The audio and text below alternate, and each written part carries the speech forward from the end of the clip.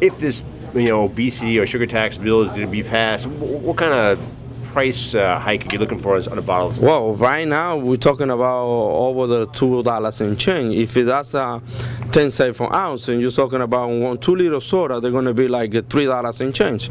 I don't think it's people going to pay it. They're not going to have that kind of money.